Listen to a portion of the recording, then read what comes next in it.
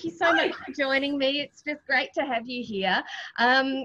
I just wanted to start by asking you a little bit about your art, and I can see one of your gorgeous paintings behind you. Thank you. And I would say one of your signature styles is you've got a lovely evocative feel. What's your thought process?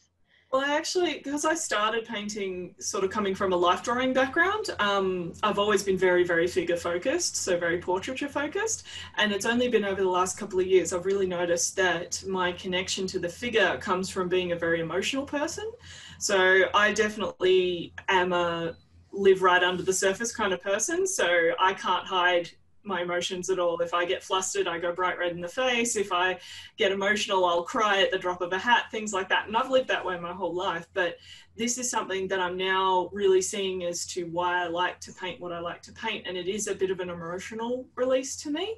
And it's a bit of whenever I see a figure, I almost like to heighten whatever emotions I'm feeling and whatever the figure's going through. So it's kind of creating a narrative without a storyline, just a feeling. And that's something I love to bring into my work, because I feel like as a viewer, as an audience member, if you look at a painting or a piece of artwork or an experience and you feel something, that's the most powerful thing that can happen in an artwork. So that's sort of what I'm always aiming for now. And it's fun to finally be at that point where I can realize where it's coming from and how effective it can be.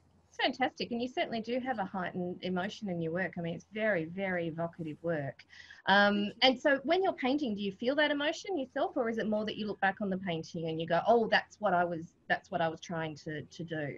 I think it's sort of almost a process of waves, that I'll have the original idea for a pose or the idea for a composition, and I'll get a bit of a wave of that's something I want to focus on. And then you take reference photos and you look through 40 photos you've taken, and one of them will hit you a little bit and you'll go, oh, that's what I'm looking for. That hit it right on the money. And then as you start painting, your colors come into it and you can feel it again. And it's sort of something that I can use to guide me through a painting.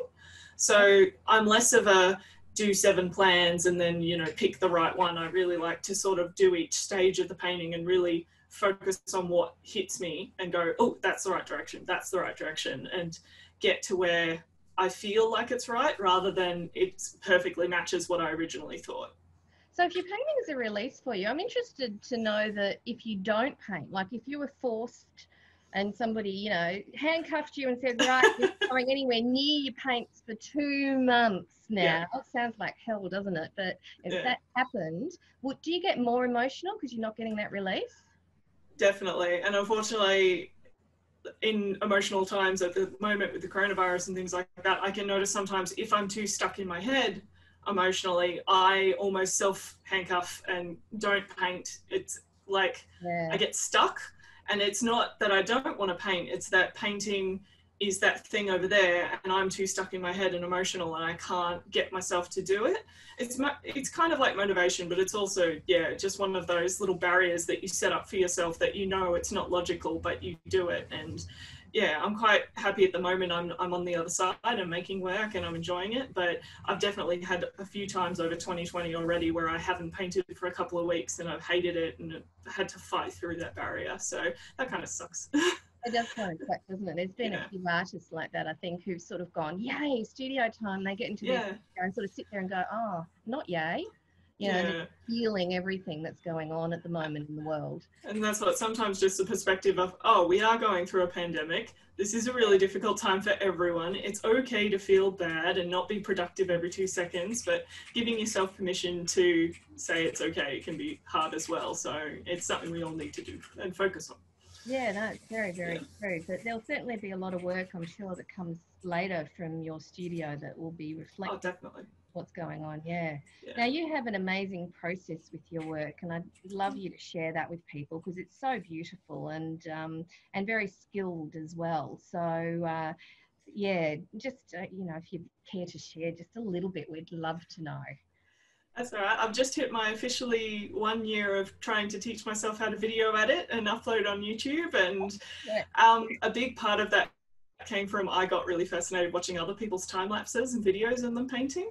And I think part of it is I really like watching back how I've made decisions and followed that wave that we were talking about of the painting, and being able to watch it in hyperspeed, it feels really accomplishing. So sometimes if you're working on a painting for 2 months or something long like that, it's very easy to feel like you're getting nowhere with it. But being able to watch back your process on video, or even through a couple of different still photos, taking a photo at the end of every painting session, it can sort of get you feeling back like, yeah, I am accomplishing something. I'm getting there. It's just a really long road.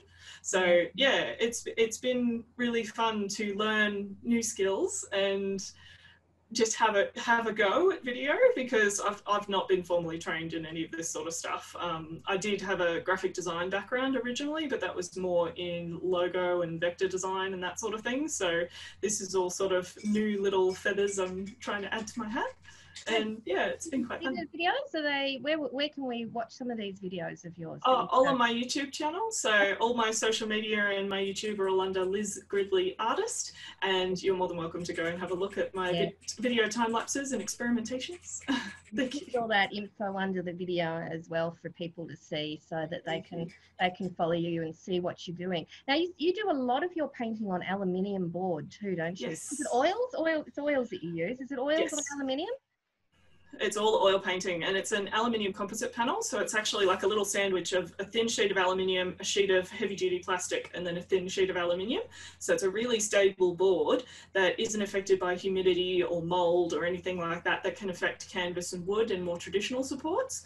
But it also gives me this fun ability to use a reflective surface, which affects the light and how the light bounces through the paint film and back out at you. So it really plays with colour and light on that.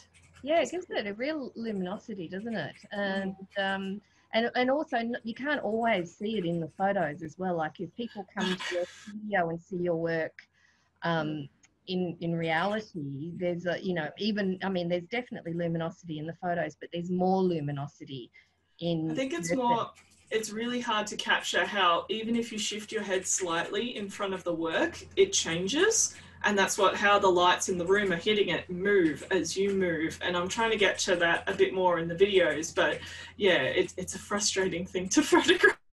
Yeah. Honestly, I make life hard for myself. You're a really good job, because it's hard enough just photographing a painting on a canvas. There's reflection. I mean, that's hard work, let alone a shiny surface. I mean, my goodness, you do a very good job photographing it, I have to say. Thank you. So yes, I think your work is very beautiful. Now, is it only figures that you do? I don't mean just only, because I mean... No. I've recently been experimenting with landscape a little bit, more so cloudscapes. So using forms of clouds and light, and trying to play with that idea of the emotional response without a figure. And then I do also enjoy still lifes as well. So setting up something in my studio and really dedicating myself to capturing the form is quite fun. I'm just I don't put as much time and effort into still life and landscape, and I'd really like to do more. Even like plein air landscape. I watch all my artist friends doing plein air landscapes, and I'm like, oh, I'd love to give that a go, and I haven't sort of got the gusto to go out yet. And so in your time of self-taught, but has there been sort of an aha moment, or talking to other artists or people who have given you sort of an inspiration or ideas towards your art? Oh, definitely. Back when I started with life drawing, so I went to my first life drawing class at 14 at the local art society, Ringwood Art Society. I definitely had a few adopted art grandparents and things like that who would tell me little tips and tricks. And I'd say that I've been pretty much taught through research and tips and tricks. So even little workshops that I've done and things like that, things like learning about what an underpainting is, what is a value chart from dark to light, and how you can balance your colors between dark and light, or learning about the importance of temperature, if something cool or warm, and asking yourself that the whole way through. They've always been wonderful little tips and tricks in my head. I did a great workshop with Robin Ely, who's an Australian artist working in LA. He came over to Adelaide and did a little 5-day workshop, and I went to that, and that was fantastic, because he basically took all these tiny little wires in my head of tips and tricks that I picked up, and then joined the wires together. I was like, oh, that's why that does that. Oh, that's why this color goes weird after a while, because I'm mixing it too much with white and it's going chalky, and actually I could use a lighter other color to mix with it and then it'll keep its chroma and things like that. Okay, that's fascinating. So Yeah. isn't that great? So it's something I never knew I needed, and I think that's the hardest part when you're a self-taught artist, and there's so many of us out there, is sometimes you don't know which wires need to be connected, so never stop learning, never stop looking for more tips and tricks, because one will just yeah. It's one of my favorite sayings is that you don't know what you don't know. Yes, 100% true. Yeah, because you really don't. And then you learn it and you go, oh, no, I needed to know that. Isn't it fantastic? But I'm very happy I know it now. Thank you. Yeah, that's fantastic. Oh, that's really interesting. And so for a young artist out there, just starting, what would your advice be to them in terms of their work? Don't be scared to be ambitious. Oh, that's a good one. I like that's one I'm recently come into, because I always sort of grew up with art is fun and I love art, but it's not like a real career and it won't earn me real money, so I shouldn't pursue it. And now it's like, I've lived my whole life trying to dart around it, doing graphic design, doing retail, doing all these other jobs around. It's like, no, I want to be an artist. I want to be ambitious. I want to win the Archibald one day. Yes, let's do this. So I'm going to work towards that. Yeah. Don't be afraid to be ambitious. That's great. We are sort of almost taught, the minute you say you want to be an artist, you're almost immediately discouraged in some ways, aren't you? Oh, Australia particularly has a real cultural problem with supporting the arts, which is really ridiculous, because every article that comes out that's like, the arts brings these many billions of dollars into the economy, but also they don't deserve to be supported in any which way, and the only way they can be supported is grants that are hyper competitive, and you have to prove your worth above all other artists. It's just very anti-productive, and it's frustrating, and it's something you need to actively fight against, this feeling of art isn't work. Art is work, and it's work that we do, and it's work that is worth the cultural significance and the money significance that it brings to the country. So goddamn, we deserve to be supported. God damn, we do. Absolutely. I could not agree more, Liz. That's fantastic. What great words of advice. That's great. I'm going to put that on my website, I reckon. You go, girl. And I'll be one of the first cheering when you win the Archibald. I think that's fantastic. Oh, as long as you're not in it too, then I'll be too. It's too. I don't mind. we can, but we'll share it. How's that? This is why I haven't entered yet. I need all my cool art friends to win it first, and then I'll enter it. No, I'll enter soon, but yeah, I keep sort of going. Next year I'll enter, and then this year I was like, next year I'll enter. So I've got my fingers crossed for a number of artists this year though. So that's good. Yeah. I just think as long as good art's being encouraged, then that's what we need and what we love.